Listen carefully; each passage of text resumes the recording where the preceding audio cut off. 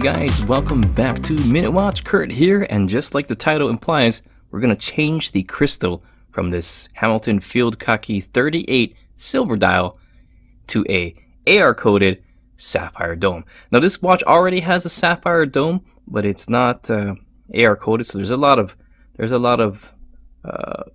glare, a lot of reflection, and the silver dial watch isn't so bad, but the black dial very bad. So this procedure will work for that one as well.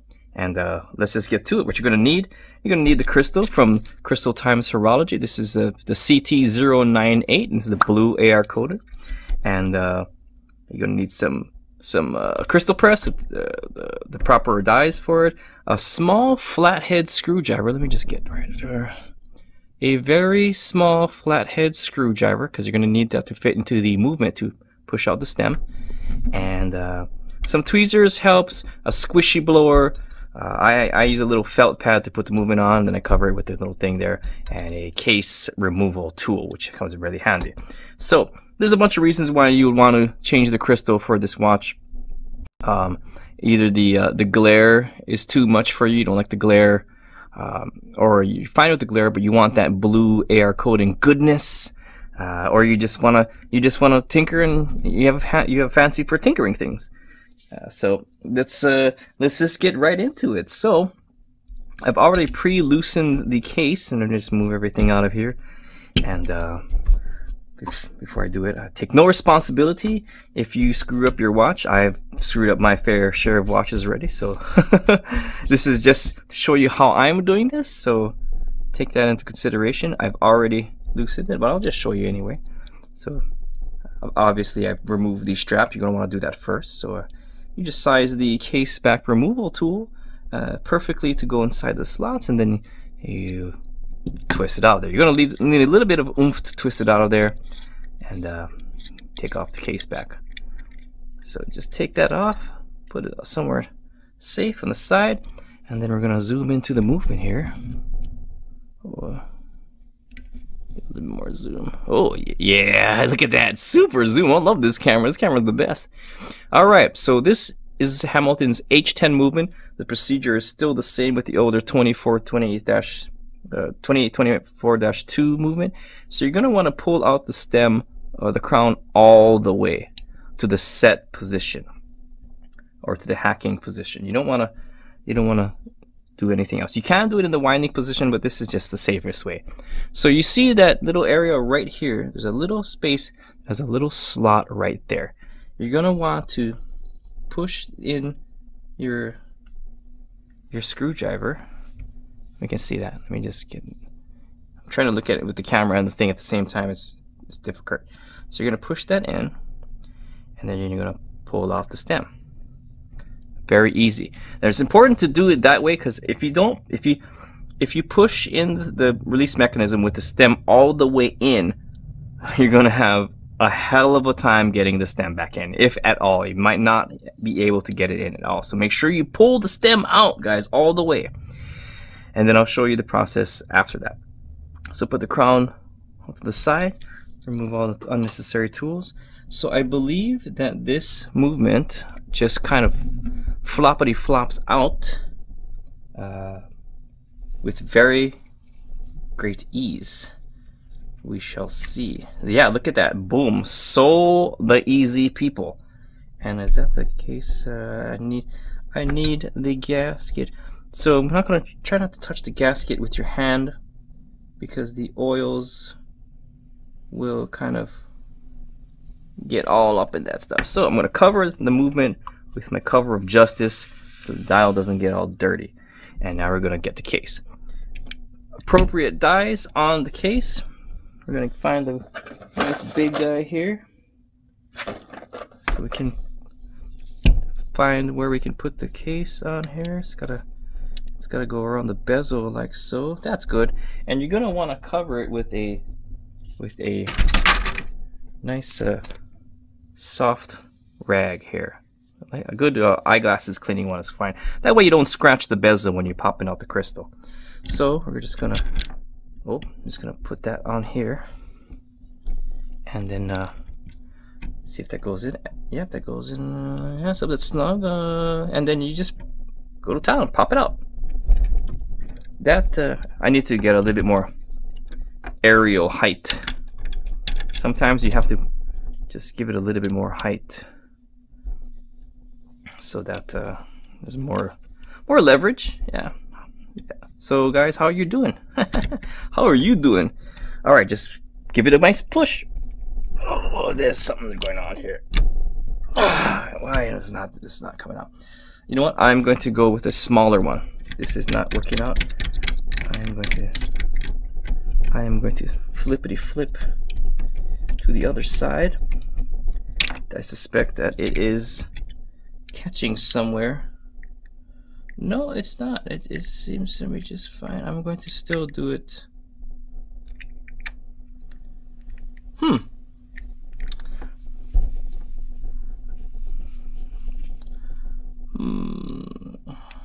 I think that the crystal is pressing up on this, so I'm going to use this side, the bigger side.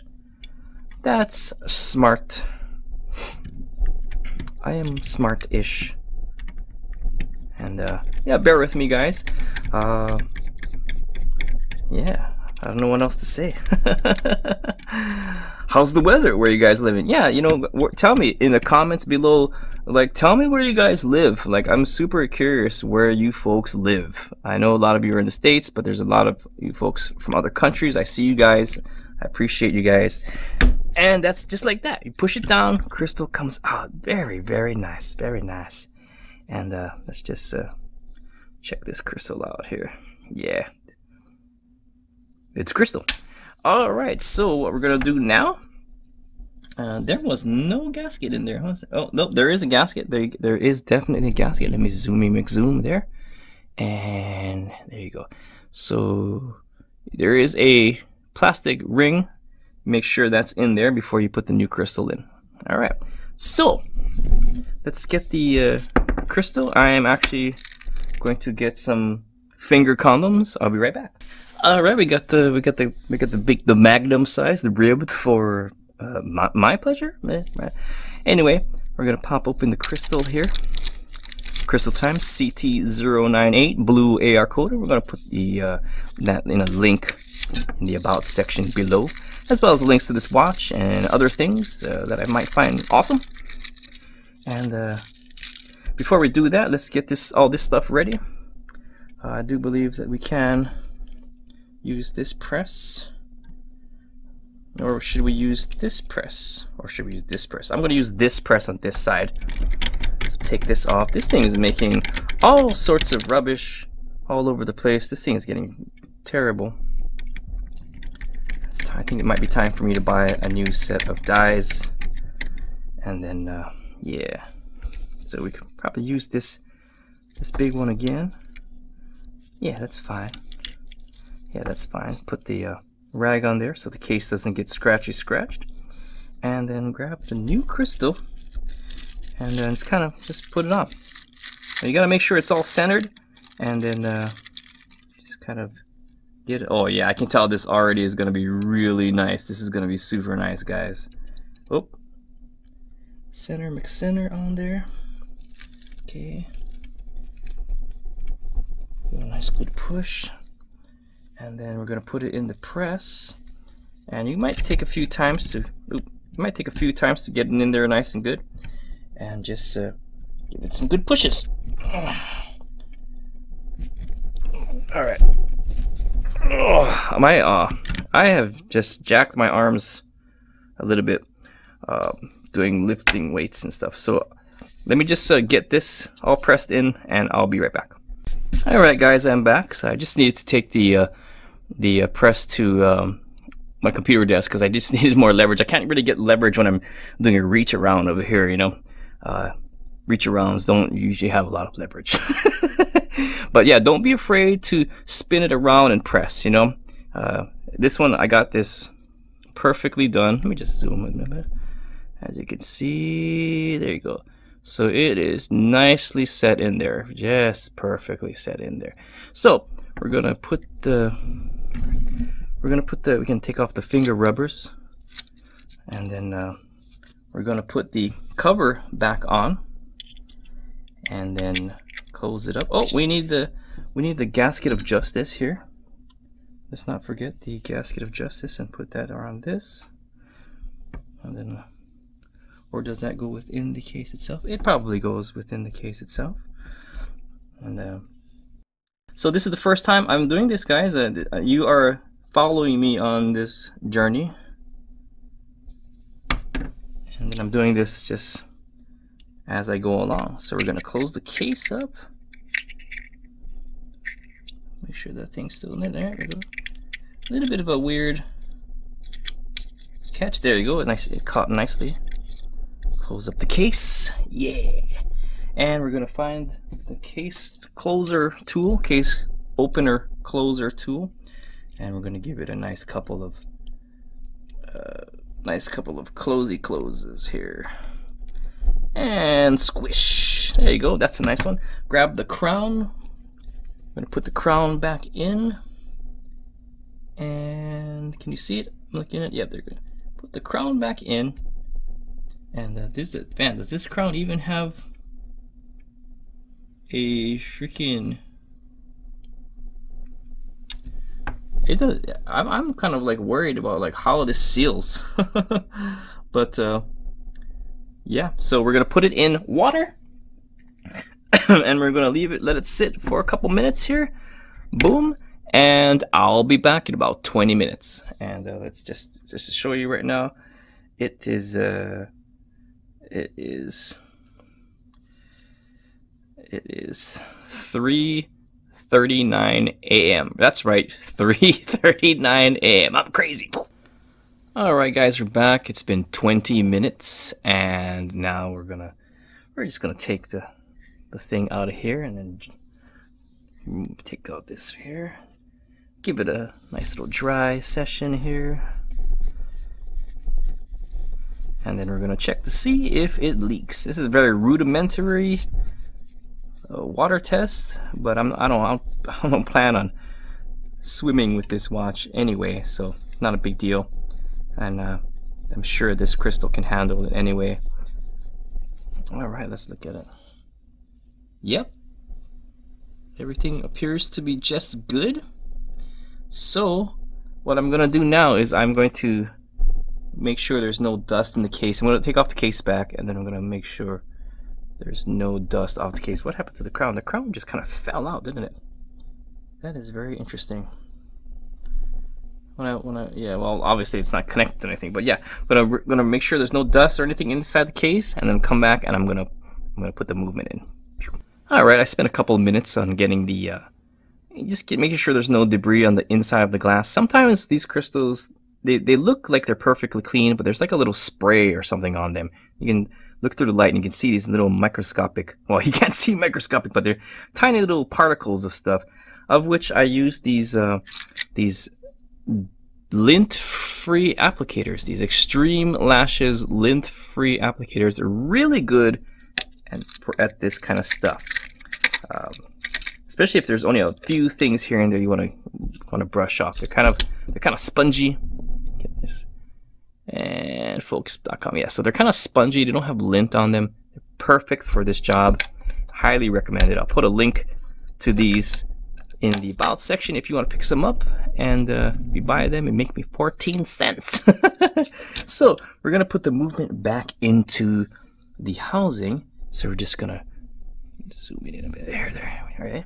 So we're just gonna reverse the process. We're just gonna place it back on the movement real carefully. Don't rush it. Just gently put it back on the movement. Little happy clouds, little happy movement, and then you're gonna flip the whole thing upside down very carefully. And then there you go. So if it doesn't seat in there perfectly fine, that's okay. Just kind of move around the housing a little bit. Just get it in there. There you go. And that should be nicely seated in there. Perfect. Okay. Now you're gonna get the crown, and what you're gonna do is you're gonna kind of find the hole a little bit, and then you're just gonna get that.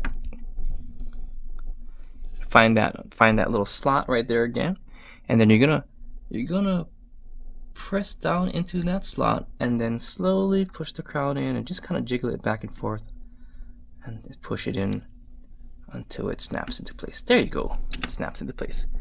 Give it a little bit of a wind. Push it out. 1, 2, and we're good. All right, that's it. And now we're gonna put the case back on here. This case back there and there. A little bit of a lint right there. Just get that out there real quick. All right. And where is the case back? Here it is. I'm gonna put it on. This is one of the most easiest things I've ever done, and we're gonna grab the case back tool real quick. Forgot it on my desk. And I'm just gonna give it a nice little. Oh, that is some zoom action. Well, look at that. Oh, wow. Well, shucks, my card ran out of room, so I had to go clean it up a bit, and then yeah, I lost my train of thought. But yeah, let's get this closed up a bit, and then yeah, so we're done, and that's it. So let me just put it on the strap real quick, and yeah. All right, here is the final product. That is the watch with the new Crystal Times Horology blue air coated double dome sapphire on this Field Khaki 38mm. Now this will work with all versions, the black version and the older ETA 2824-2 movement versions, and will very much so increase the aesthetics, the aesthetic appeal of these watches, especially the black version. Hey, Uncle Jimmy, what do you think about this little mod? What did you do? I changed the crystal into another crystal. So let me get this straight. You put a sapphire dome crystal in place of the sapphire dome crystal. Yep. No, you're a fucking idiot. Well, no, because this has the blue AR coating on it, and it makes it that much more special. Yeah, you keep telling yourself that. Whatever. I gotta go do some other things than this bullcrap. All right. Okay. He's not impressed, guys. He's super not impressed, but I am. I think it's great. If you guys agree, let me know in the comments below. I can tell there's a lot less glare. And this is in a light box, guys. Light boxes usually have all the glare when it comes to having a dome crystal, but this is not bad at all. So that's my review. Stay tuned for the beauty shots. May your peanut be happy, and thanks for watching.